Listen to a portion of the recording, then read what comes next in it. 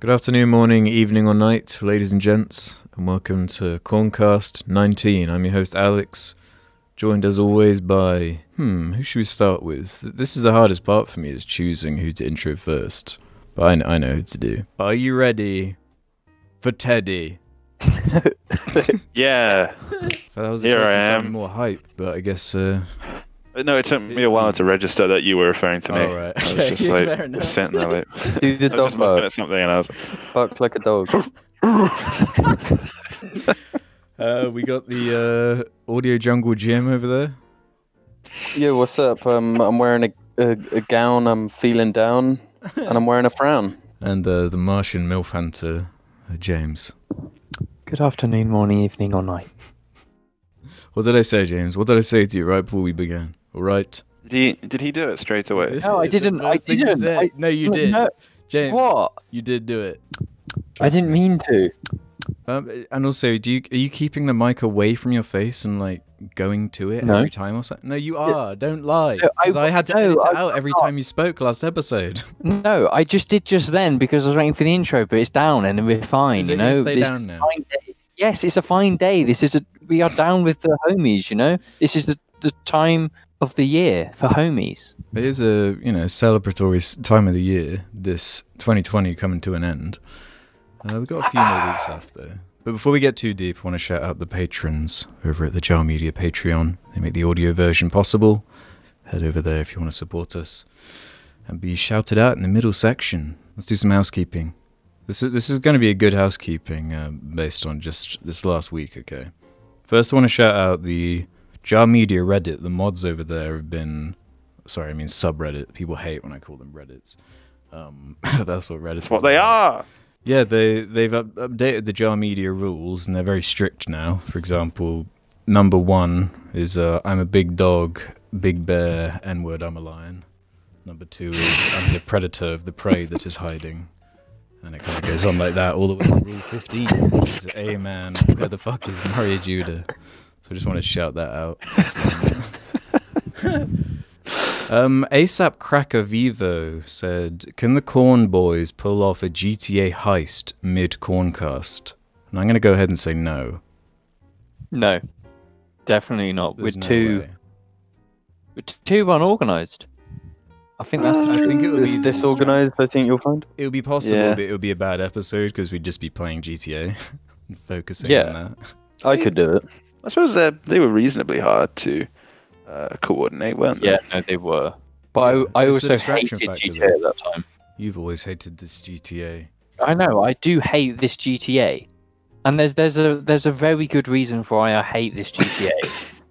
What And that's that the I'm character curious. models make me want to be sick whenever I see them. Oh, right. I just can't play that game because the character models are horrible. That's just my main gripe with that game. The Bosch says, I can't wait to hear you guys talk about the lore of Yaddle for an hour. Because, of course, the thumbnail was some bullshit like Baby Yaddle confirmed to be Darth Maul or something. We'll talk more Star Wars in a bit when we get to the subjects, but do you guys know the Yaddle lore? Because I actually looked into it and found out Yaddle's kind of story. Because, Yaddle just disappears after the Phantom Menace and just isn't in it after then. Yeah. What the fuck is Yaddle? Oh, it's Giant Yoda. It's the girl Yoda from the Phantom Menace. Oh. That's giant. Oh. Yeah. Why is she's she in the huge? council. She's not giant, is she? She's just like normal. I'm pretty sure she's like... In the encyclopedia, size- wasn't she bigger like than a huge? human. What the Yeah, fuck is that all I'm But thinking that of? GK encyclopedia is probably like not lore anymore. Probably most of it. What on earth? But Yaddle appears in a fucking movie. Yaddle's real. Wait, Yeah, Yaddle's well, actually in episode 1. I'm not joking. In the Phantom Menace. Yeah. Yaddle is on StarWars.com. Yeah. Yaddle's like a fan favorite, dude. But there's like a whole story with her sacrificing herself to save Anakin, and that's why she's not in Attack of the Clones. What? Yeah, she's like dead. I just thought Yaddle was like some stupid word, you know? They just kept saying it. Oh, right. But Yeah, probably should have Yeah. practiced that. Just assume everyone knows what Yaddle is. Why didn't they call her Yodel? That's too far. Yaddle's much better. yeah, you've gone way too far. was that one? Is that a thing though? Like back then, every Yoda character had to start with a Y. All of that species. You say every Yoda character, but there've only been 2, now 3 with Baby Yoda. Yeah. Of which we haven't revealed the name. We haven't said our thoughts on his name. It's still a spoiler. I already accidentally read it somewhere anyway. Did you read it on Reddit? We'll keep it. We won't talk about it. Yeah, no, I won't spoil it here or anything, but yeah, I did spoil it it's still by accident. People might not have seen it or whatever. Peter says, and this might annoy some of you, you can't seriously be saying Pepsi is better than Coke. Everyone knows Coke is far better, and the only reason anyone ever drinks Pepsi is because they have exclusivity deals with a lot of restaurants. Maybe this is an America versus England thing, but I don't think I could find anyone older than 12 around where I live who thinks Pepsi is better.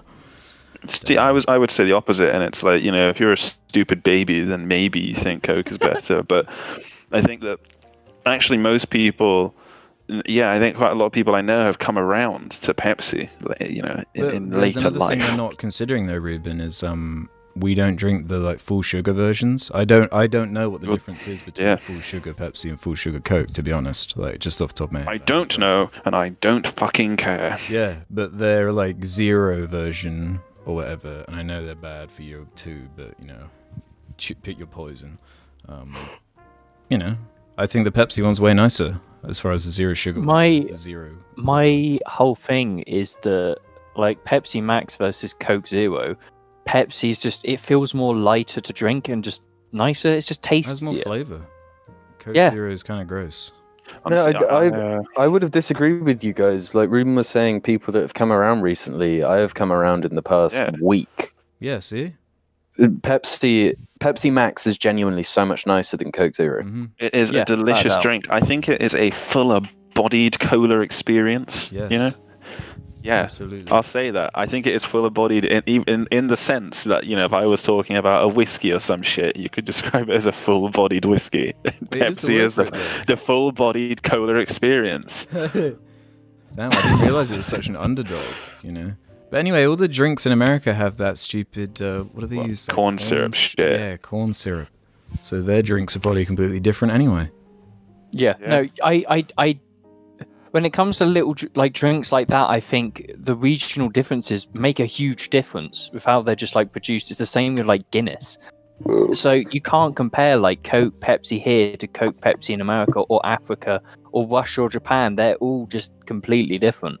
Yeah, I genuinely fear for some of the Americans out there with some of the chemicals they're allowed to put in their food. I had no idea this was a thing until reading recently about how we just won't use certain chemicals in the UK. They're banned, and you can just buy them in certain products in America. It's crazy, man.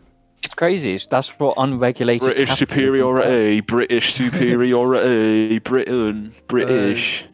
We had a couple of responses to this concept we discussed last episode of naming your children the same name as you, or having a family name that goes through the generations. The Yawn Mower has a funny observation I didn't think of. PSA to all JAR members and JARlings, don't name your kids the same name as yours. Hello JAR, just want to give my thoughts on naming your kids the same as yours. The reason to never do this is because while you're doing the deed to make children, there's a good chance that your partner will scream your name. No one wants to know that either their mum or dad is screaming their name having sex. Don't do it, JAR, don't be a dick to your kids. Man Walrus 12 says, as an American with the same name as my dad / grandfather, etc., I feel obligated to chime in on Alex's opening question from the intro of last week's cast. I'm the 5th consecutive guy in my family to be named Manuel, and it's a bit annoying. Things were a bit confusing when I was a little kid, but there would be 4 Manuels in the house at once at family gatherings. But other than that, it doesn't create that much of an issue. My family came to the US from Cuba in the 50s, so the practice actually originated there. I don't really like my name because I think it sounds kind of odd, and people in America aren't that great at pronouncing it. Do you think they call it Manuel? There's a good chance. Manuel. I don't think I'd continue the tradition even if my dad wanted me to, because I wouldn't wish that name upon my own son. Also, after being in America for 70 years, it's been so long that nobody in my family speaks Spanish anymore. We're basically American and don't have any ties to the name other than tradition. That said, if Alex doesn't keep his firstborn son, Aki, with 2 Ks, I'm going to have to order you to surrender that AI. Keep up the good work. Mate. That's an interesting perspective. I hadn't thought about that. The main thing to me, I don't know if I said this last time, but like you're already getting the last name from your dad. Why do you need to have the first name as well? Yeah, true. Yeah. Yeah, is it just like... Surely you can be a bit more creative, right? Like, what TV show were you enjoying at the time? Just name Anakin. Walter. Yaddle, you know, just something simple. Let's go into Mando. some topics then. Speaking of Mando, I've got something to admit, all right? And I don't know how you guys are going to react to this, and I just want you to be probably surprised. with disgust. It might be, genuinely. But, I did it. I delved into the Clone Wars, and I've seen the major arcs. Well, some of the major arcs. I was most attracted to all the Mandalore arcs. For those who've seen it will know what I'm talking about, because that seemed the most interesting to me. And I don't know, I started with like an arc from season 2, then one from season 3, because I kind of just wanted to get to the later seasons, because the earlier ones are so aged and dated, and they look... They're just a product of the time, basically. And I just wanted to get especially to the later season, because when I first heard about the Clone Wars, the first thing that flashed into my head was, if Ahsoka is this character that existed the whole time, then what happened during Order 66? So that was the whole interesting... That's the only, the biggest, conceptual idea from the Clone Wars that is interesting to me. And they finally actually get to that in the last season. And it's actually pretty good. Something about Order 66, just as a framing device, just works really well. It was the same in that Dark Souls ripoff game. Order 66 Fallen Order. A huge part. I mean, it's in the name, but it's... You're always waiting for it to happen. Yeah, and just it uses characters in a way you would anticipate and expect. If this story was included in the prequels, I feel like they would be pretty good. Ahsoka is an essential character for that whole period working, because you'd need a jumping on point that isn't Anakin. Yeah, it's a really good... It's always fun to explore the implications of it in every character. What were they doing during this time then? Oh, right, they're dead, or something like that. Yeah. It's just always oh, okay. That's where they were. Obviously, they bring Darth Maul back, and that's always something I felt kind of weird about, because it was why do you not just do that in the movies? He was such a huge part of the first movie. Why would they just get rid of him and never bring him back in the films? And his side stories do suffer a bit because of that, because they just inherently feel less important, because it will never tie into the major stuff in any way. But at the same time, the way they use him is kind of cool, because Dave Filoni, he's so obsessed with Star Wars and so true to it that he'll keep characters' entire motivation down to the only reference they got in the movies. So, for example, Darth Maul's one line was "At last we'll have revenge." So in the Clone Wars, his entire motivation is all about revenge. His entire thing is just revenge and building up a pirate army and being this weird religious zealot. Because he knows that the Palpatine has a plan, because he was obviously his apprentice. So he's trying to warn people that something crazy's coming, something's happening, and no one believes him. And that's such a cool idea for that character, and I wish that was in the trilogy. So he's the Alex Jones of the Star Wars universe. Yeah, he's Alex Jones, but as the audience, he's right. Palpatine's going to turn the fucking frogs gay. By the way, I just want to apologize for the Discord recording being really blurry, because my internet, it's not a wired connection at the moment, so... The Dark Souls footage will be a little bit blurred, so sorry if you're watching that at a certain point. No, it's just like that. It's just really? that. It's like that for me. Yeah, it's like a mosaic at this point. Yeah, so... no, it's okay again for Jim's a bit. the one playing, so I'm not able to record it from my PC, so apologies for that. So what you're saying is you've turned around on it, and all of the people that commented in its defense were white. They were right, but some of them the Mandalorian didn't exist, so I didn't have my way of getting into it, And I get you. I can't expand without really talking about the Mandalorian in more depth, and I'm not going to spoil it. Sorry. I'm actually going to start watching it soon. That is the way to do it, because the like completionist in me was so anti the Clone Wars, because I want to watch the whole thing. It seems so wrong to me to just like pick and choose random sections to watch. But when you go through, there are so many episodes, and one was like Jar Jar Binks and Mace Windu hook up. And it's like, I can't, with shit like that, I can't be bothered. I just want the straight up, like, I want to see the love story with Obi-Wan and this woman that like fleshes out. And I saw an episode of that. Yeah, that arc's really good. That was probably my favorite one that I've seen so far. Is there just like a guide on, how to watch it for these specific arcs? There's not actually the best thing. So the way I did it was just Googling around, like, what are the episodes with Darth Maul in?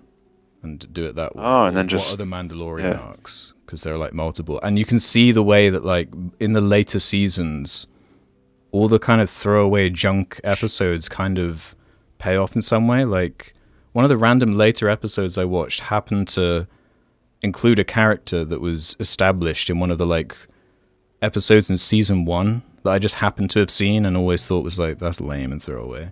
But I guess it's just Dave Filoni's kind of style. I really think this like matchup of Filoni and Jon Favreau, I didn't like what he did with Lion King, but he seems to get Star Wars and that kind of Saturday morning serial storytelling stuff. Yeah.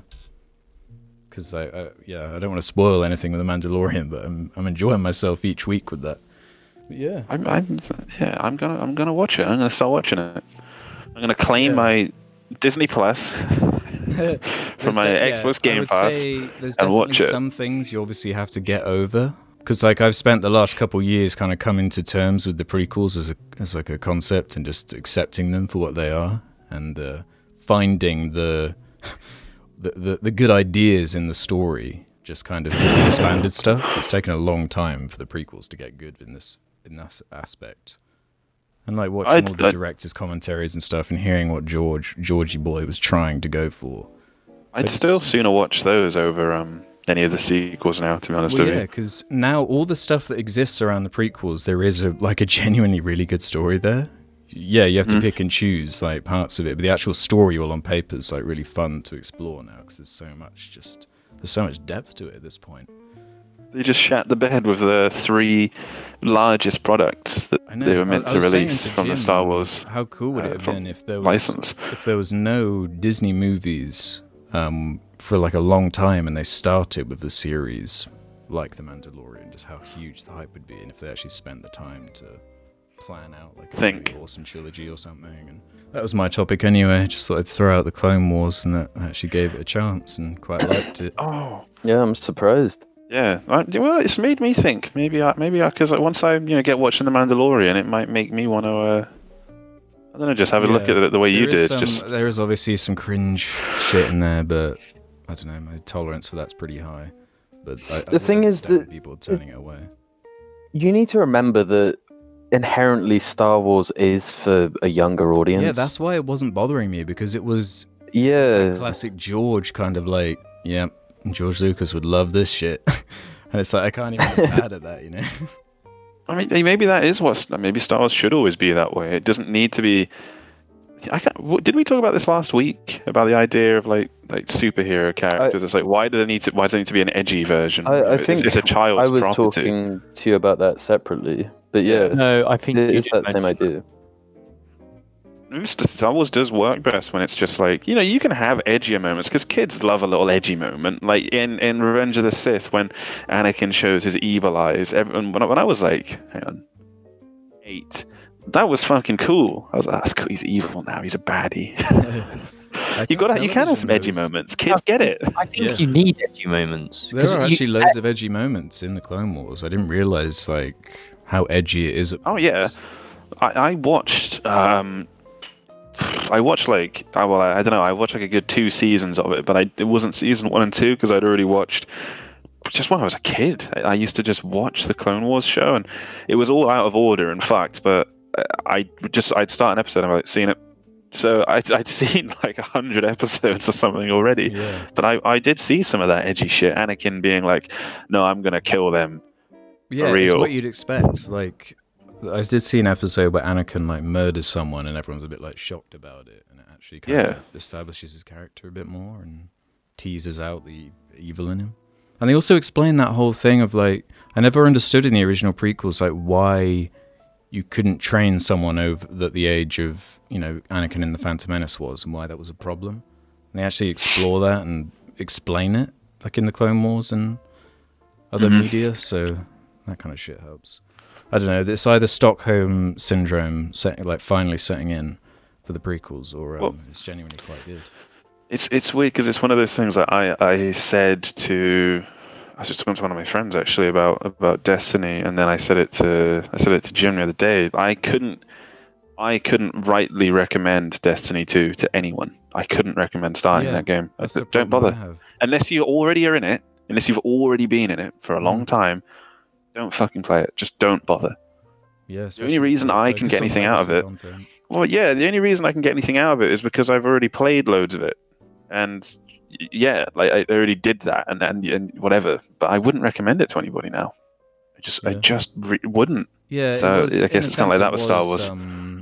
There was a bittersweet angle to it, just in the sense where it's like, man, these beats really should have been in the movies, and they could have been really cool, but whatever. I guess at least we have the Fallen Order, series, whatever that will become. Yeah, I do think the future of Star Wars is in TV, in serial storytelling. It just a video game every video games too. 2.5, 3 years. That's where you have a bunch of time, because everything was so rushed over, and priorities were all wrong in that sequel trilogy. But we don't need to talk about that in this episode. I know what mine and Jim's topic can be. We have a topic thing. Go on, shoot. Metal Gear Solid 5 is one of the greatest games ever made. Damn. That's making the claim. I like it more than I did when I played it, a lot 5 years ago. Do you want me to bring in a Metal Gear question? Is there one? Yeah. I don't know if you want to talk about this. Well, Dirty Granny Pants actually has this question. How would you rank the Metal Gear games? Also, what are your thoughts on the fourth game in the Solid series? While I still enjoy some of it, I find it doesn't have the same isolated atmosphere. Blah, blah, blah. Thanks for being so lol. You guys are great, and I appreciate your content. Thank you. So you think it's the best Metal Gear? Where is it kind of... I mean, contextually, I don't know. Maybe I'd say like 3 because of what it was at the time. Well, first of all, I just want to preface that neither of us have played Metal Gear Solid 1 because we're just not old enough. And we haven't played Metal Gear 1 or 2. Yeah, it's quite hard to actually get a hold of Metal Gear Solid 1 and play it. There's not a particularly good way of doing it. I know that there was a GameCube remaster that you could play via a certain piece of software if you really wanted to. Can't say it because Nintendo might do something. And I think that might be the best way to. I think it's called the Twin Snakes or some shit. Yeah, it is. So there's not really a good way of playing it. Yeah, and Metal Gear 1 and 2. I just feel like I have started Metal Gear 1, but have you been replaying 5 or something recently? What made you get to this conclusion? Why did we start I bought it because in the Steam sale I could get it in Ground Zeroes, like the special edition, for £6. So I thought, fuck it, why not? And the main complaint with Metal Gear Solid 5 is that it's not a proper Metal Gear game. Like the inherent sort of free nature of it, the lack of like a strict narrative. Right. Mm-hmm. It's way less linear. But I think at the same time that sort of makes it the best game. Yeah. It is its freedom. It really excels. It's not just like freedom for the sake of it. It really excels in the freedom it gives players. And its non-linearity. And the way the game looks and everything, and the corniness, like, to me, it totally is Metal Gear. It's got everything Metal Gear needs to be good.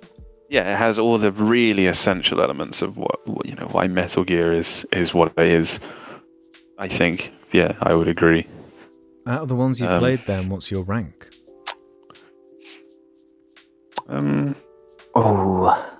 been a long time. I'll start at the Well, what are your bottom. thoughts on 4? Because the question was about 4 specifically. Okay.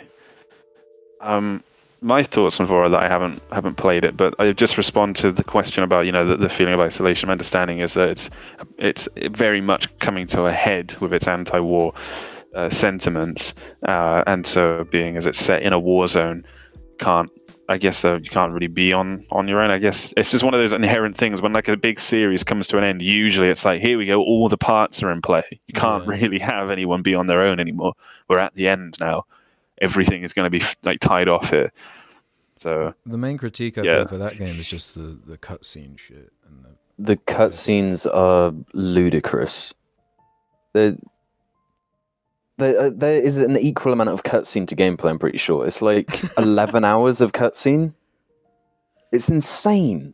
But you're a big fan. It's ridiculous. Was that not like a dream? Well, the thing is, the gameplay of that one, with how like contemporary it is compared to the others, it doesn't like feel good enough. Yeah, and it was on that PS3 controller as well. That thing was... Yeah, that definitely didn't help. But it's full of like the shit that you'd want.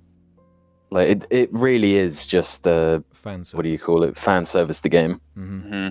But that's also sort of the point. Because I actually watched like a video analysis thingy on Metal Gear Solid 4 recently. A lot of people love it and will fight to the death to defend it. Yeah, and I don't blame them, but the game is sort of about like just running a series into the ground.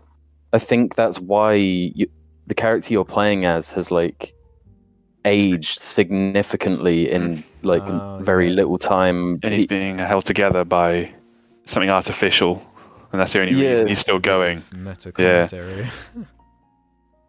No, it's super meta. Like Kojima loves that stuff. Obviously, he always has. But I really respect it for that stuff. But again, gameplay wise, it's the one that I probably don't really ever want to play again. Okay. What about 3 then? That and Peace Walker, because Peace Walker being a PSP game, it's just so limited in what it can do. So they're at the bottom for me. Then Metal Gear Solid 2. Yep. That one's awesome. And that one is awesome. Again, like it's known for like predicting the future. Yeah, no, but like because it was before the internet was really that big of a thing. Mm. And he talks about like the dangers of the internet, like way before it was a real thing. Really, that's cool.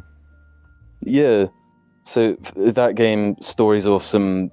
Main problem for me is that the whole game is based on like an oil rig or something. Big show. Yeah. Yeah. So just a platform. Yeah. Yeah, the areas get kind of repetitive. Mm-hmm. Yeah, that would probably be. I remember that about it. And then it might be tied for me, but 5 and 3. 3 is so ridiculously good. Is it a coincidence that the ones with Big Boss are the ones at the top? Yeah, and that's the only I like watched all the way through on YouTube. 3 is so fucking good. Yeah, and the period piece nature of both of those as well. Yeah, that they're based. Period pieces are just inherently cool. They add a cool factor. Yeah, and like Kojima loves to go into excessive detail on like aspects from time periods and stuff. Don't you like? I know it doesn't really count as part of the normal series, but the sword game.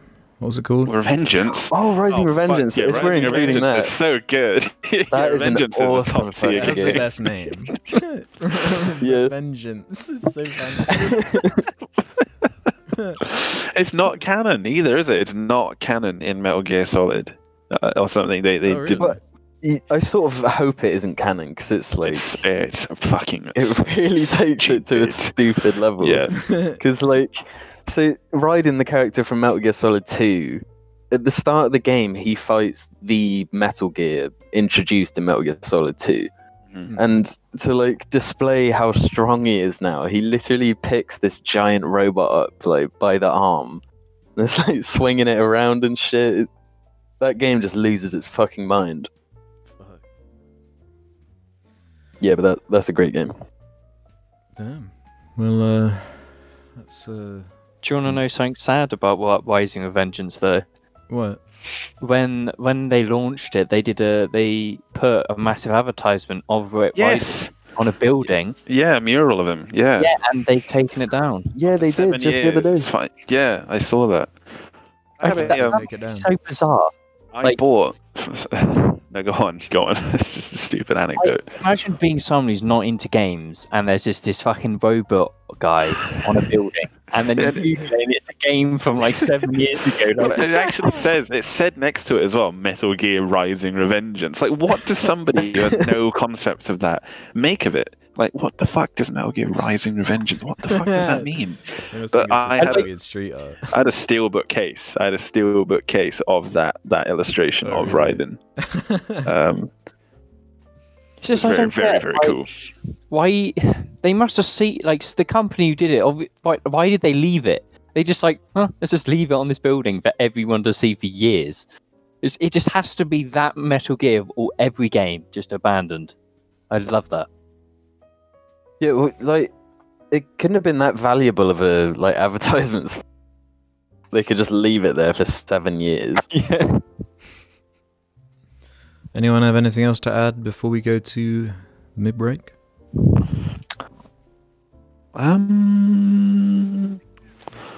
James Soft Tummy feel funny and yummy. No. Okay, we'll be back after these messages. Hello, this is me, Arnie. You do realise that there are Mimo shirts available, right? Take a look at the really cute shirts. Look in the description or under the video for more. Good afternoon, morning, evening, or night. This is the section of the show where we thank the Patreons over at Patreon for their support for the show. So let's start with a big thanks to Darkside Phil caught taking a fat line of ketamine on stream, aka Bugs Patreon Mechanics. I want to say, is that actually true? Because I know he's done a lot of things on stream. Yeah, I haven't heard about that if it is. What? Can someone fact check? Yeah, can we get the independent fact check charity quickly find out Surely for it's just us? a joke on him jerking off live on stream. Oh god, if he's... No, yeah, that's He too did do extreme. that. No, that he Did did. do do that. No, yeah, he did Yeah. jerk off on stream. I know that. Yeah, he obviously hasn't. Well, I can't say. He might have done ketamine live. I'm not sure. So we've also got Harriet Broadley, David, aka Review Tech, Wallace and Gromit, and the curse of the pisser dick poo for you. Ooga, fine. I guess you are my little pisser dick. Come here. Oh, Big Cheeser. Ruben, do you listen to Crazy Quasimodo. Moto? Yeah, I listened to some of the Quasimodo. I figured that's an actual question. You either die very rough or live long enough to become the Mario Judah. Fuck. Oh, here you go. Review Tech, why try? Just leave it. Why try? It's Polish, isn't it? Yeah, Maybe it's yeah. it might be It's one of those, that part of... might be Hungarian or something. yes. That's like the hardest language in the world or some It's a shit. village in Poland. I'm the predator of the cringe ick that is hiding. Hey Siri, play Die Very Rough by Mario Judah. The Dupster, aka Surrender to that cute little man pussy. Sekei ni Atami o Shinra Tenshi. ODST standing by, OD. Suckle the teats of Andy Sigmore. Joe Jar's Normal Adventure. 1,000 tongues and rubber-gloved hands. Minions are sexual beings. The Bush. KSI, please stop wearing my mother's wedding dress. Imported guest. COVID was a planned event by the Jarlings to force Ruben back onto the cast, aka Pop Hoi He Devoy. I'm ordering you to surrender that Lego Ninjago Masters of Spin Jitsu Season 1, 2, and 3 disc DVD box set. I hope so. Hi, I'm off the cast. All of you. but I'm for seriously this time, aka Review Tech Crummerford Creef. I didn't fuck my cat. I didn't come on my cat. I didn't put my dick anywhere near my cat. I've never done anything weird with my cat. Gilbert, the awesome one. Security to the bridge. The Clitosaurus has gone rampant. Take him down, boys. The Nostalgia Critics to Pimp a Butterfly, where instead of intervening Tupac, he interviews your favourite Martian. I said that interview. He did type intervening. Yeah, he put intervening, to be fair. Nate's Minifigs, check me out on Instagram. James, I have an unhealthy addiction to McDonald's. That's not fair. That's not fair. New Sets Lover, aka Review Tech Surrender That AI. Big Muscles TV. 011 IE2. Mr. Cheesy Watsits that crunch on its head 1000. No more parties in Quahog. Please, baby, no more parties in Quahog. Master Chief, what are you doing with that Big Mac, sir? Bjorga. Bjorga. Man, I wish I was Alex's manscaped product, aka Ruben Poopin. Aha, that rhymes. James, get over here and suck me off. The ultimate Max Reboot fan, aka typical golden pussy enjoyer. Jar is at a boardroom meeting when static appears on the TV monitor, interrupted by "Hello, I'm the Nostalgia Critic." Josh Gilks. Cobalt Rad. David Wallace, there he is. I will not stand idly by while a dragon burns my hold and slaughters my people. In my eyes, the David Wallace are evil. Drain my cock, Johnson. A new hand touches the beacon. Listen, hear me and obey. A foul darkness has seeped into my temple. A darkness that you must Chief, before this is all over, promise me you'll figure out which one of us is the big titty badonkadonk thick ass blue cum slut. No. My ancestors are smiling at me. Review Tech Tamriel. Can you say the same? Drug dealer, I wear Nike, not Nima. Guys, you aren't taking this course seriously. Please use the tripod. I love cigarettes and poo. Haha. So we just got back from DC's Suicide Squad, and all I have to say is, what the fuck is wrong with critics? Michael, aka Review Tech Taranaki. It looks to me like the best part of you ran down the crack of your mama's ass and ended up as brown stains on the mattress. I know you're just 16, but looking at all of 21, that's because the Chinese look older. What? The only good thing to come out of 2020 is 52 new episodes of Jarcast. I agree. If you don't regularly change your Patreon name, you're lame. You shouldn't even bother putting an odd name. Abigail Shapiro's Juicy Milkers. Ben Shapiro owns James with facts and logic, while inserting a banana in Alex's throat, aka Review Tech Joe Biden's America. Can I just point out quickly, why are the two ones related to Ben Shapiro next to each other?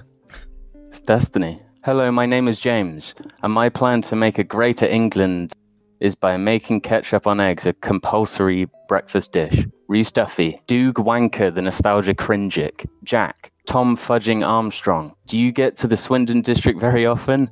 Oh, what am I saying? Of course you don't, you fucking minger. I'm ordering you to surrender that AI. Hi, honey. I'm home from the future. Hi, honey. I'm home, Cholos. Hey, did somebody say Cholos? Cosmic Mapping. Jamie, you talking about Alex a while back got me into the Half-Life series, and I love it. Thank you. You're welcome. Review Tech Coral Moon. Alex, has Argy ever worn shoes? Has he, Alex? A couple times. Good. Aaron Kavanagh. James, do you actually have a massive cock, or was it all an elaborate ruse? If so, show it. Gunge my clunge with James's 18-incher. T. Noble Doble. Michael Mann 2000. Stephen is Human. Connor Tarder. And Ethan Taylor Bramall. Niggs Boson. David Wallace. Yo, where the fuck is Dougie O'Walker? Katia fucking Mannequin and Mannequin. And wait, where's David Wallace? Did he unsubscribe from us? This is breaking my heart, David, please. I'm literally right here. I'm David Wallace. James, can you please spare some juicy coochie for the rest of us?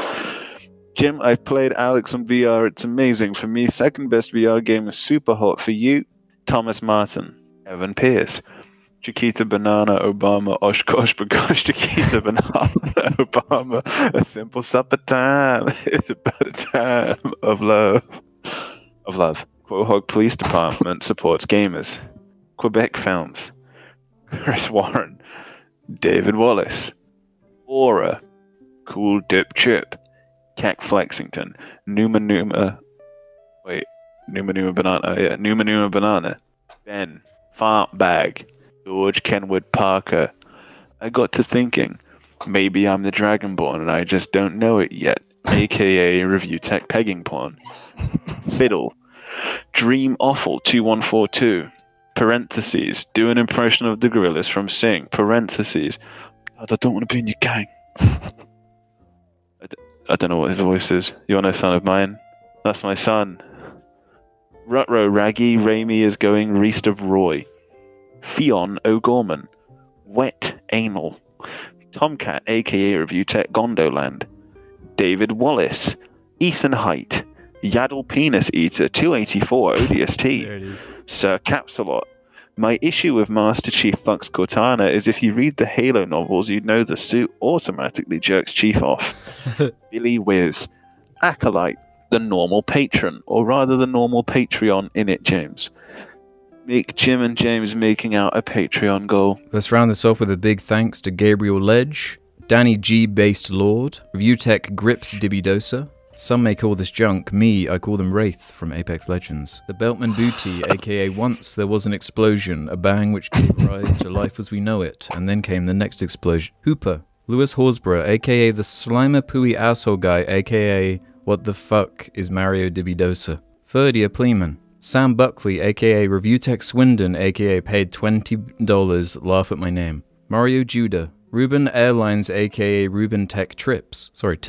Sam, the entire country of Siberia. Alex, you fool, every Jarcast you fail to mention Angry Joe, he only gets stronger. Adam Johnston, Tom Buis, Juan Hernandez, Jam, oh my, I found you, Bebo. Don't you run from me, little dibby. Joel Stewart, Ruben's Moldovan son, Loggy Bear, Josh Dog Yeah Walker has 7 terabytes of Katia Manigan hentai, Connie Reed, drippingwetfart.org, Big Whoops, Angry Joe actually loves Innocenti bean smoothies, Gremblo, Ollie Miles, my favorite drinking buddy, let's get some mead, Kutapanda, 100010, Canada Stone, Justice for Fallout 76, just kidding, fuck that game, aka Review Tech Goatsy Dimension, Local units, all units, Randy Ruins Patreon, don't read, just initiate a pit-pop poi, then say, don't you run from me, lil wigoy. We've already done it 50 times. Katia fucking Manigan and David Wallace. Thanks, everybody. Oh, haha. Welcome to the second half of the Corncast, where we answer questions from the subreddit. I said it right this time. Stage DK is going to start us off with the questions you can leave there if you like. Roleplay. James and Jamie are political leaders debating each other on national television. Unfortunately, they insist on changing the topic to English chocolate, so Alex, the moderator, has to keep them on track. Ruben is an American reporter named Eddie Brock. So today we're joined by the right-wing leader, James. No, okay, no, I'm not participating in this roleplay. Fuck you. Okay, will you do it if we invert it? Yes. Okay, here's the left-wing leader, James. Good afternoon. My name is James. Here's the right-wing leader, Jim. Okay, I'm gonna have to stop this debate right here. What mediator introduces the political dudes as left wing and right wing? I'll do that. What am I supposed to say? Like, you've got no political history or anything. What am I supposed to say?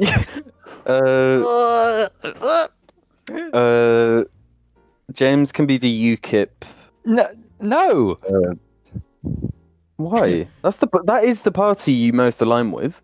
Oh, you're really gonna drag me like this, Jamie? Eddie Brock, take it away.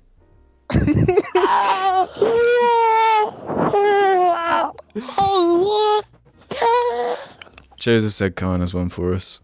You have to get one jar thumbnail tattooed on your forehead and cannot cover it up.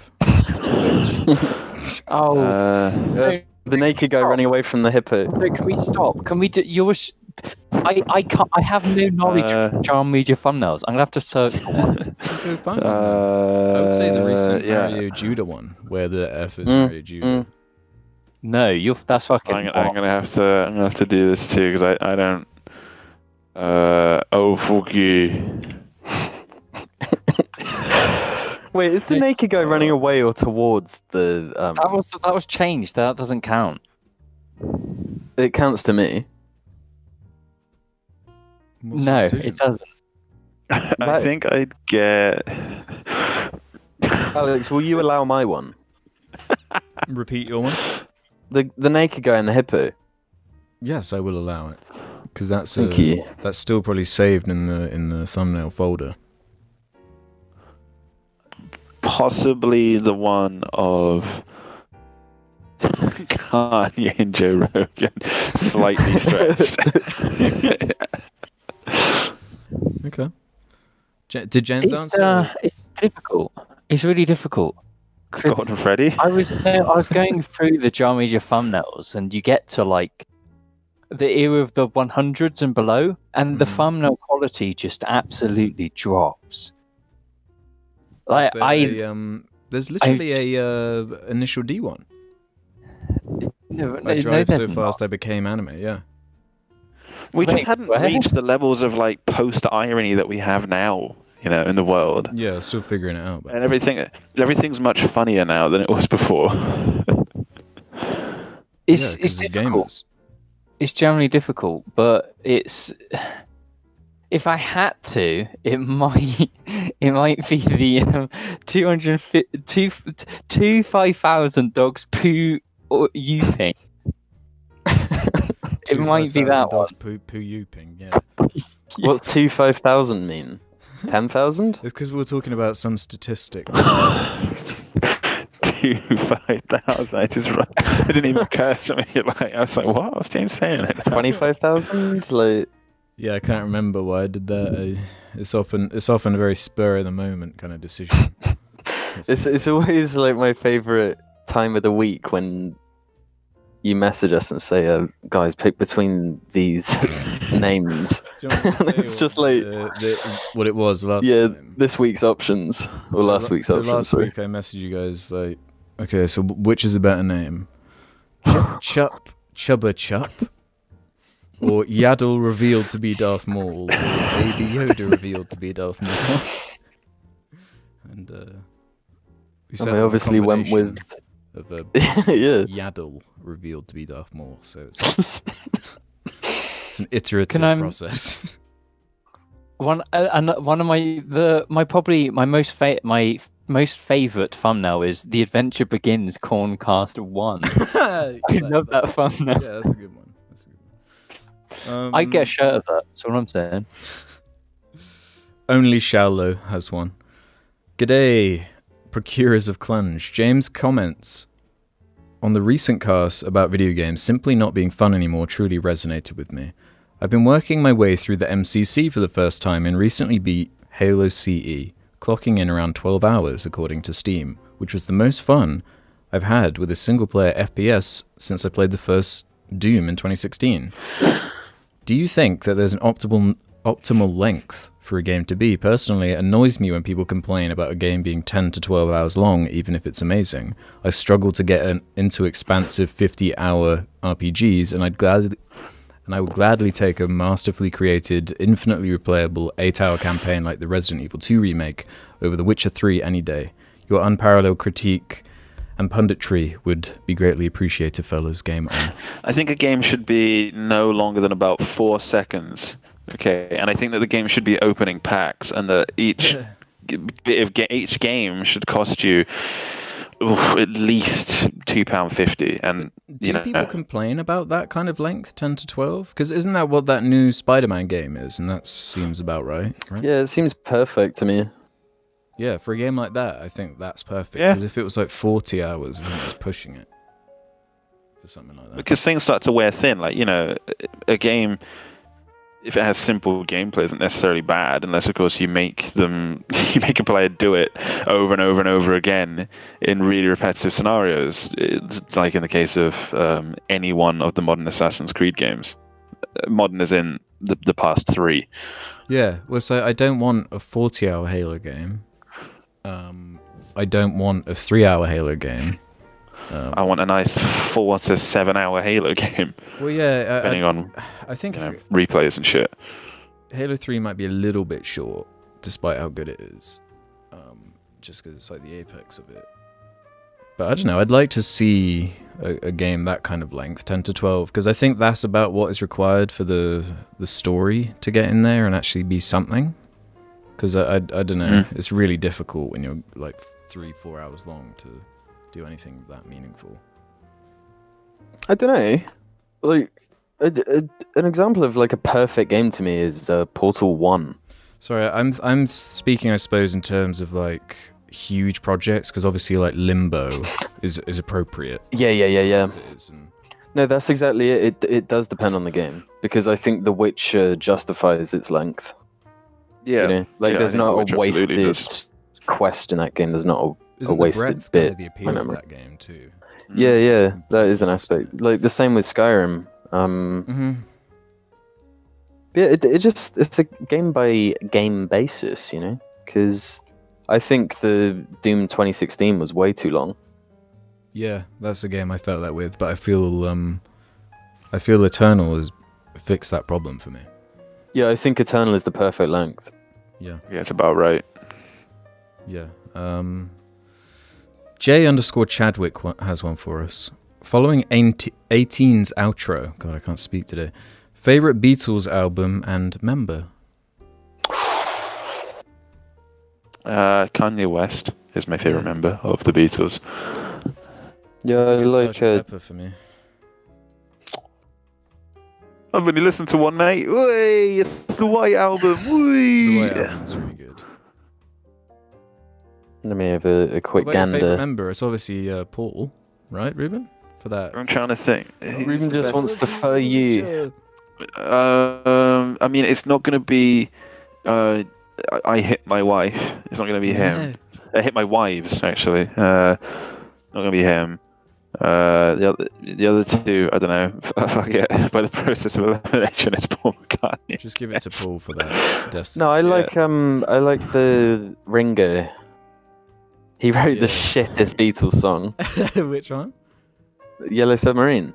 That was his brainchild. Oh, right. Yeah, because that's the Beatles I can't stand. They gave him one chance and he fucking blew it. In the land where I was born. Yeah, that's the thing. We listened to it so much when we were kids. Maybe that's... It is like when I was younger. It's a baby song. Yeah, it's a baby song. It's a baby song. Do you find it weird that they also released, like, I'm the Walrus? They did both. Yeah. Yeah, that is a great song though. Yeah, mine might be the Magical Mystery Tour. Yeah, that one's really good as well. I really like the weirder ones. Weird Beatles as well, I like. Yeah, I don't like the Magical Mystery Tour album cover though. Freaks me out. It is creepy, but I don't know. I like that weird. Does it not remind you of the Shining when that guy's getting sucked off by? Because it's quite a weird album. Yeah, it's just I don't know. Makes me feel a little bit sick. I got Pussy on the Brain X says, I recently got into Bjork's music and I've been obsessively listening to her for the past week or two. It is genuinely some of the best music I've ever listened to and has almost changed the way I look at music. I was wondering if any of you have had an artist that has changed the way you feel about music, or if any of you are familiar with Bjork. What are your favourite albums? Thanks, Mingers. Bjork's someone I really need to catch up on because the singles I have from her are really good, and that movie she was in is really good. Yeah, I'm not all that familiar with Bjork, to be honest. She's got like the most unique voice. Yeah. No, I've got like one of her songs, the one from my childhood. Yeah, I need to just add some of her albums to Spotify and just go through them. But as far as sorry, Ruben, go. I was going to say, I never really liked Bjork. I remember hearing her on Radio 6 when we used to listen to that in the kitchen and shit when I was like 15 to 17. Never really liked Bjork, and since then just never bothered to listen, because all I have is that negative, like, nah, didn't like it then, can't be bothered now. Yeah, it might Never be bothered worth to get it revisiting back. as an adult. I don't have like an album to recommend or anything there, so I can't really lead. Just go on a really popular song. I find her Just do voice that. is just you've really got to be in the right mood for it, because Yeah, I think that was it's quite it. challenging. Yeah, Because I listen used to to me. be, Yeah. She does have one of those voices though where I wouldn't blame you if you just didn't like listening to it. Whereas Yeah, I quite like for sure. voices, Yeah, I like voices that have like a personality, so I can respect that for sure for Bjork. But But as far as the question goes, my answer would be Talking Heads, I guess. Those two albums especially, Remain in Light, and I can't remember the other one. What was the question? I missed the first part. I thought it was a Bjork specific question. I was wondering Was it if you had favourite a- album if you had an artist or something? that has changed the way you feel about music. Oh, right, okay. See, I think this question's odd because I think that coincides with the different stages in your life. Because music would have changed me when I was much younger and in my late teens. So I've got two, really. Yeah, like I know. seminal albums for you. Like what changed the way you perceive music? What is the music? But when I was younger, it was Daft Punk, Discovery. Because that was Mhm. like an introduction to actually somewhat, actual music. Because when you're young, you don't listen to actual music. Like, I didn't. I didn't know what music was back then. So it just wasn't It's something just dubstep. No, it's just like TV. when you're young, you don't think about it. I didn't like hear a song and think, oh, I like this. It was just noise to like young me. And then when it was just like I found Daft Punk and like Gorillaz, it was just like, oh. Then I got interested into it then. And with my later, you're probably going to say this is cringe. Later teens, when I finally started to appreciate like production and that type of stuff, was thanks to 9 Inch Nails. That's not cringe. Because It's not cringe at all. cringe. It's perfectly reasonable. Shut up! and that was just the perfect entry point into seeing music as a bit more than, ooh, this sounds good. Because everyone thinks, a lot of people out there probably still think, this music sounds good, I like it. It was 9 And that's Inch Nails, like, this sounds good, but there's reasons why. And that's when I was just like, oh, I like this music for X reason. And now it's like, thanks to 9 Inch Nails, it's just like, I like music with incredible production. So 9 Inch And Nails that's was a way for you to articulate. Yeah. Why you can actually articulate why you like something now, not just that I like this, which is And still it's okay. like- and since then, I've just branched out into a lot more genres of music because of that, I know, discovery, I guess. Yeah. It's just that was like my entry point. Yeah. into music. For me, it was it was Drake. No, it wasn't Drake. Although then again, I wanted to say I couldn't remember the name of the album, so I fucked it. I was trying to remember his 2016 one where he sat on that fucking tower. if you were to do the maths, he'd be like 8 meters tall. It's such a strange thing to have. An artist for me, like more recently, it was Sun Kill Moon. That was like a really contemplative sort of, I guess, artist for me to start enjoying, and I really liked listening to it. And now I just sort of, I'm not really sure. But then again, I was talking to Jim. People still listen to Morrissey, and he's a massive piece of shit. So, like, Yeah, whatever, man. So many He gives a directors shit. have raped people as well. I don't know what the fuck that is about. But like, yeah. So I that's guess I can nice. still like Sun Kill Moon. Yeah. I think Sun Kill Moon is that's I guess something that was it was just sort of came out of nowhere. You sort of think, yeah, I know what I like. And Sun Kill Moon, I was like, oh, okay, this is new. This is something different that I like. What about you, Jim? Yeah, I've got two. The obvious one being like Pink Floyd. Yeah. Yeah. Just the wall Who? is the answer for you. Yeah, but my other one is actually Kendrick Lamar, and specifically to Pimp a Butterfly. Yeah, that's a good answer. That definitely made me appreciate rap in a new way. Yeah. Just say that you hated black people and now you like them. Just say it. Oh my god. No, something that coincides with my Nine Inch Nails one is like shortly after Nine Inch Nails RTJ. Like that's when I learnt of them, and then ever since I fucking love RTJ for that same reason. LP's production, it just hits the same fucking notes. Mm-hmm. And yeah, I he's even done some remixes of Nin songs that are pretty sick. And then like RTJ's like influenced everything else. It's like boom, love RTJ. And actually, while we're talking about that, RTJ 4 has grown on me a lot more now. You're starting to see it now. Yeah, no, it's so good, so good.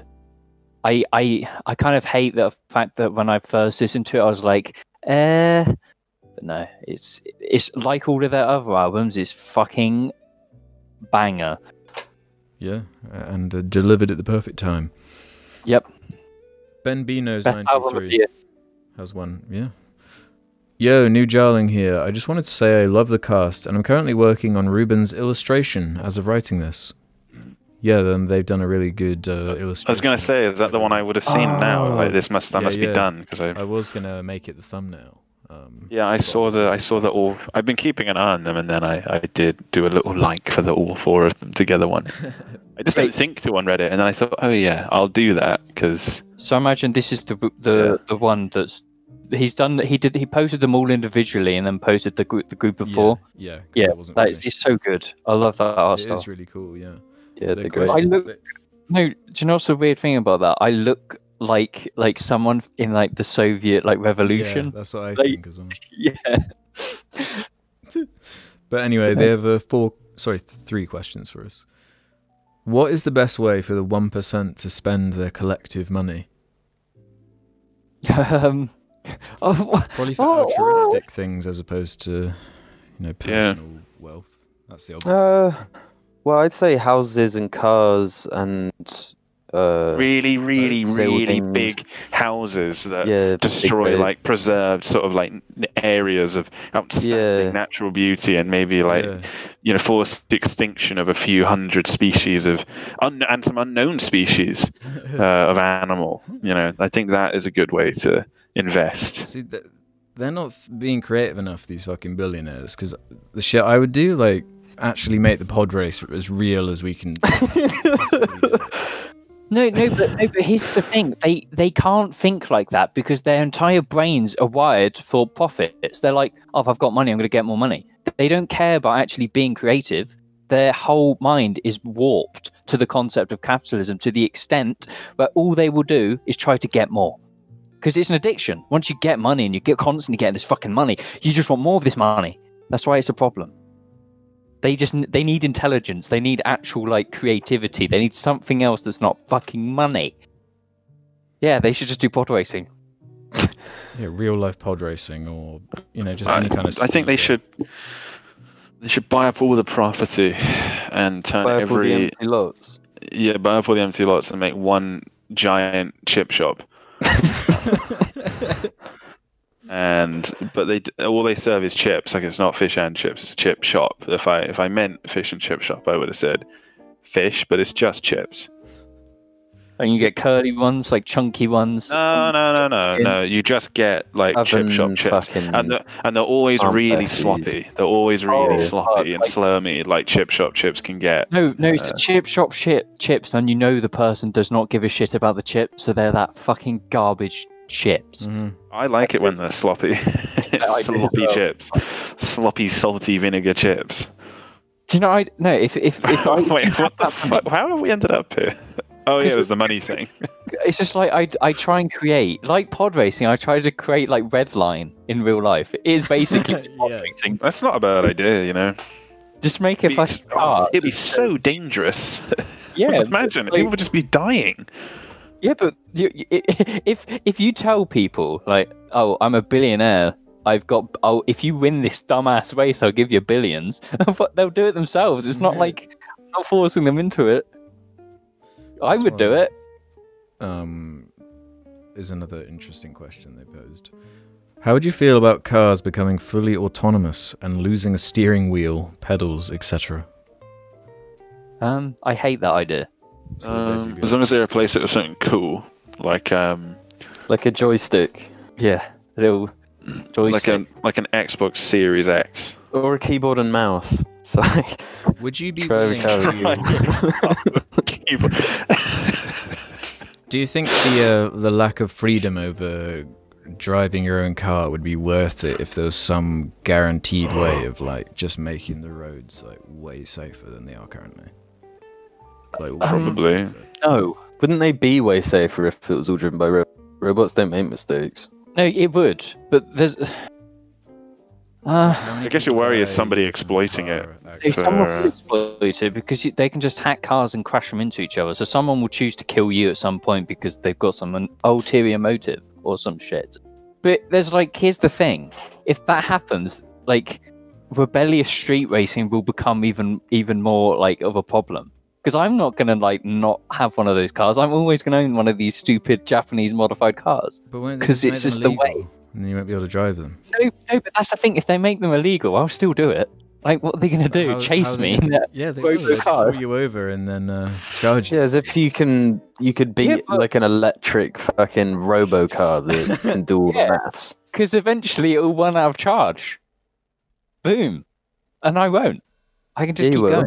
They'll have fusion reactors, James. You can't win this fight. Yeah, you'd probably run out No, of I fuel. can. I can win this fight. You can only win it if Alex creates pod racing and you get a pod racer. Yeah, no, that's the cool. No, but on a serious note, I think when that happens, there will be like a group of people like me who want to stick to the old ways. What, when pod racing becomes a thing? So when cars are all electric and it's all like, autonomous and whatnot, there'll always be like these, like, how like sometimes when we go to Swindon, there'll be one of those like classic 60s muscle cars. And it's like, holy shit. Mhm. It'll be like that, but with like a car like mine or like a car from this age. It's always going to But be will a the thing. market not just shift to like just whatever looking car you want, but it's electric, it has a battery? Yeah, no, that's what they're going to do. Like, the full electric thing's a weird conversation because the infrastructure at the moment for like electricity is it's not advanced. quite enough. limited. I don't still. know how you're supposed to do it in a city when it's all based around like apartments and. Yeah, so it's like nuclear fusion is more interesting now than ever before. Like China's just started their like actually doing proper tests, and it's like, that reality is getting closer. But then it's like Porsche are unveiling this kind of e-fuel that comes from electric energy anyway, and there's no pollution in this fuel. So you put it in a normal car, and it basically there's no harmful gases. So there's a lot of options for what's like if it's going to become electric or it's going to become an alternative. Because with nuclear fusion, hydrogen could be a good means of powering cars, and that creates. Look, if you've seen Thunderpants, all right, if you've seen Thunderpants, then you'll know that there's a much easier way to power the planet. You just need the farts of whoever the fuck played Thunderpants in Thunderpants.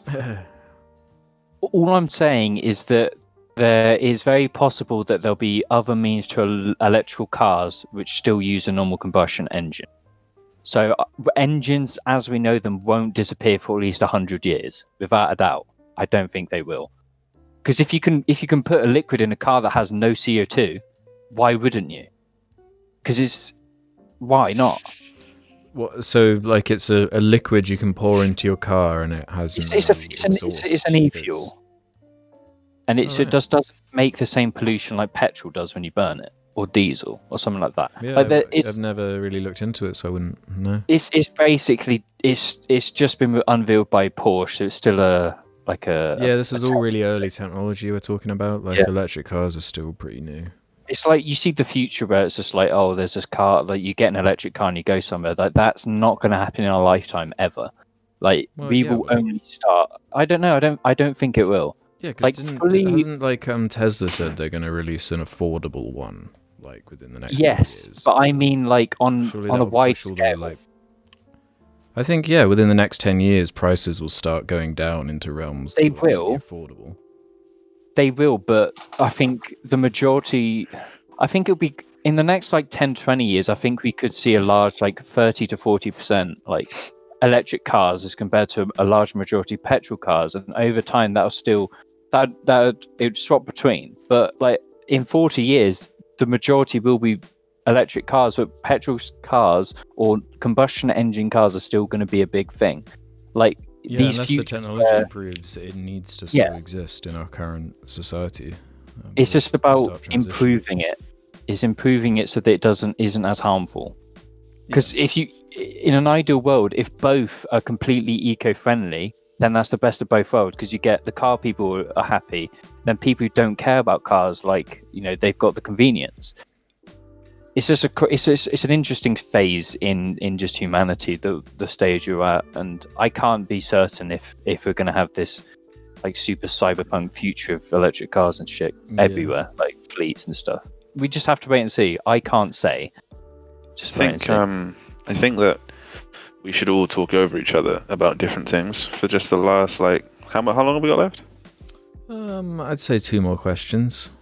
Okay, so instead of answering those 2 questions, we should all just talk over each other about different subjects just at the same time. So yeah, is that okay with everybody? Story is kind of and I mean, I've been thinking a lot about Metal Gear Solid 5 recently, and its gameplay is just... Ladies and gentlemen, welcome to this episode of Apex Legends. This is... She is one of the worst characters in the game. I've been playing Apex Legends for quite some time. And I don't just cut him off, alright? We're not doing this. Cut him off. What's the next question? I'm not letting James talk about fucking rings again. Sean Athan021 says, did you know Game Theory has a new channel called Food Theory? Yes. What? His first video was, is the cake a lie? The Food Theorist. Oh, for fuck's sake. Did he upload it on it? Yeah, and he's got the film theorist as well. He's Well, you know how the film theorist. But you know how his intro thing's got like the Xbox 360 thing where it goes bum bum bum bum bum, and it's got like 4 game theory sections. He's now got like a channel for each segment of the quadrilogy that is Food Theory. He's been like unveiling them. Read some of the titles. If you're okay. I am on it. Okay, we'll go from... So, Welcome to Food Theory was the first one. Food Theory. Never order McDonald's medium fries. Food Theory. Tootsie Pops. How many licks does it, presumably, take? Food Theory. Don't trust your cake. Food Theory. Kool-Aid Man is a Marvel villain. The thumbnails are making me angry. I've seen that. Food Theory. You've been scammed and never knew it. Supermarket Secrets. Will Master Chef Gordon Ramsay fail? And the thumbnail says, can he be beat? What makes a sandwich a sandwich? So I know, I thought... No, it's legit, like, food stuff. I thought... It's not. It's such garbage. This is just... I'm saying it. Pat, this is garbage. It's the culinary industry. Mojo shit. Yeah, that's horrible. Ugh. Anyway, Paul McCartney made... a sad thing. I thought it was going to be like tutorials on how to cook the perfect sirloin steak. It's not hard. That's not a theory. You can't. There's no. It's got to be stuff that isn't. Yeah. He's got to have something to that's prove. That's an example, for fuck's sake, guys. No, but that's just saying stuff like that. He's gonna make it. He's gonna somehow get fucking Five Nights at Freddy's in there, isn't he? Somehow. No, that's game theory. There's probably already like a FNAF cookbook or something. I bet you. Yeah, he's gonna do it. He's gonna make 7 videos of it and make millions.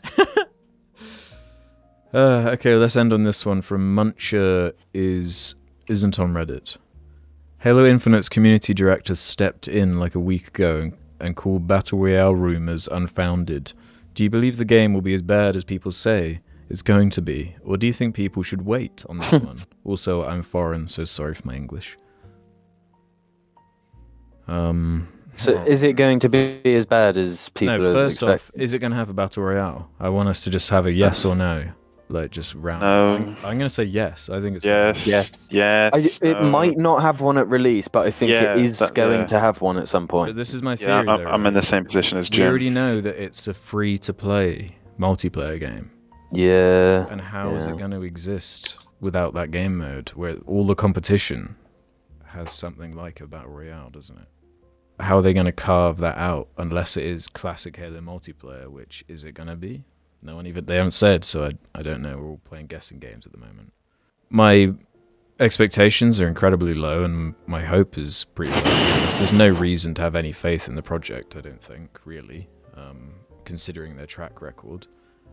But I want it to be good, obviously. I'd prefer it to just be good and just... Yeah, I'd prefer it to be a good game. That's obviously what I want, but so far I'm not Faith is, a little low at the moment, innit?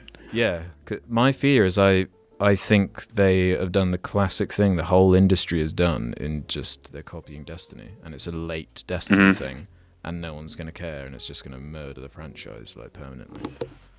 So that's my fear. I think that's worst case scenario. Is it's like a Destiny 1, not even a Destiny 2 ripoff. Then it'll be like worse than Destiny 1 on release. That's like worst case scenario. Honestly, the best case scenario in my there's no chance this game is going to be good at release. But I think kind of depends on that. No, it's too fucked. Like, it didn't seem to be a delay. We actually have no idea, really. No, but every time you hear something, it's just bad. It is bad every time. It's awful. Yeah. So it doesn't seem like they did a Rockstar or a CD Projekt Red delay. It was almost like an embarrassment thing because they thought they were showing off something impressive, and then everyone was like, "Wow, this looks bad." Well, do you think if COVID didn't happen, the game will be out by now? Because it's just been revealed that like Master Chief's coming to Fortnite, and like surely that would have been some kind of planned thing to, boost Halo Infinite, because that should have been out by now, and they could have boosted each other. I don't know. Which Master Chief is coming to Fortnite? Is it the? It's Halo Infinite one, yeah. Wow. Yeah, well, that's why I think it's that anyway. Yeah, that's a good point. Because there's all the products, and it clearly they didn't want to delay it, and they wouldn't have set that date and put all the packaging and shit for the new Xbox and stuff. Yeah, all the monster shit as well. They must have thought internally that they were going to hit that date and that it was a pretty secure thing, but then of course COVID threw it off. So I think it depends on when the next release date is. If they delay it to spring, then I might actually have more faith than if they delay it till winter, because then that kind of implies there's kind of just a bit more polishing to do as opposed to complete restructuring and complete redesign. But I don't know how fucked it is behind the scenes, so... Yeah, and this is 343's third go at Halo. And yeah, that's why my faith is so low. But I think there is a chance that at some point this game might be good. Maybe if it is a few years after its release. Because is it even unfair to say they've fucked up every major Halo release they have been responsible? No, it's totally fair. People might argue Halo 4, but go back and play it now. That game it sucks. Yeah, I think it's just as bad as 5. Honestly, we were almost coming down on it being worse than 5. Campaign-wise, I do think it's worse. It's just not very fun, is it, at all? It doesn't even feel remotely fun ever. But yeah, that's the only thing that would put 5 below 4 to me is the fucking microtransactions, all the pack stuff. That really pisses me off, and everything it is in. And I guess I think what we mainly mean is that the story was worse than we remembered, and that was the main thing we remember as being good, holding it up. Well, at least the campaign was pretty good and stuff, but it's actually it doesn't really hold up. Pretty bad. Yeah. James, you have any thoughts on Halo Infinite? Of all the in the recent year, I've been the most against it because You're there's a contrarian. nothing. Did you even watch the video, the gameplay? I did. I can't remember what your thoughts were. But it's just I didn't have hope anyway, because it's I've been watching loads of stuff on Halo, and it's Halo 1 was rushed, Halo 2 was rushed, Halo 3 had a lot of issues, Halo 4 terrible, Halo 5 terrible. It's luck has never been on Halo's side yet. It's always done well. I think that's the thing. Luck was always on its side, because luckily it always came together with 1, 2, 3 ODST reach. The studio had core tenets that they designed everything around, so that at its core it remained true to itself. That's the core problem with 343. I think I meant luck as in the Rush development was luck against them, but then when it came out it was luck on their side. I'm sure most games have just fucked developments behind the scenes. Just anything creative in that way is going to be tumultuous. Halo Infinite seems even worse Like that, when a game's getting a battle royale this late, you've just got to kind of just throw it in the bin. I think. And so it seems bad, but it's not as bad as Halo 5 even. Yeah, it's not as bad as Halo 5. Yeah, like they showed gameplay, and won't be fooled again by Halo 5, which I looked at and I was like, okay, fine. But Halo Infinite didn't show off anything like Halo 5. It didn't have anything in there that made me think now, like, oh god, why are they doing this? It was actually quite like, all right. I was okay. Yeah, I mean, there's a sprint, but he's shooting stuff the way that he probably should be. That all looks reasonably all right, I suppose. And they're just not doing a good enough job of controlling the message. Like no. When the new Metroid Prime game was delayed, Nintendo kind of correctly set expectations for like what that meant. They were basically like, look, this game ain't coming for a long time. Just forget about it, basically. Yeah, just don't worry. We'll release some other stuff between now and then. But we don't know it's all good, how baby. long we're going to be waiting for this, because they're just like, yeah, it's been delayed. Well, they said delayed until next year, but that could be. So in my head, I just set the arbitrary like November next year. That's what I figured. Holiday next year. Yeah, I don't know. That's just the date that I set myself, because I don't know if they could delay it any more than that. When they refuse to put a date, that kind of implies that there's more work to be done, because like when Cyberpunk, and they're actually not sure, and they explain why they delayed it for a month, they actually communicate. But it must just be, I think what's been happening is after Halo 5, the studio's been gradually shifting as a result of the backlash from that game, and they're basically trying to fix just 343 behind everything, restructure everything. Yeah. So it's just going to be messy as fuck. Must be a nightmare to work there, yeah. They need Marty O'Donnell. They need Marty O'Donnell. They need He'd work them into ship shape. They got I can't remember his name, the writer. Is it Staten? Yeah, Joe, was it him? Yeah, it was Joe Staten. Yeah. I think it's actually pronounced Staten. Staten. Yeah, because statins is that drug, isn't it? Anything else before we wrap up this episode then? I just need to do a squirty no, I got nothing. I can't think of anything. Need to do a little squirty, Yeah, I just kind of need to do a little squirty out of my worty, as it worty. James, take us away. Oh, misty iron mountain, low,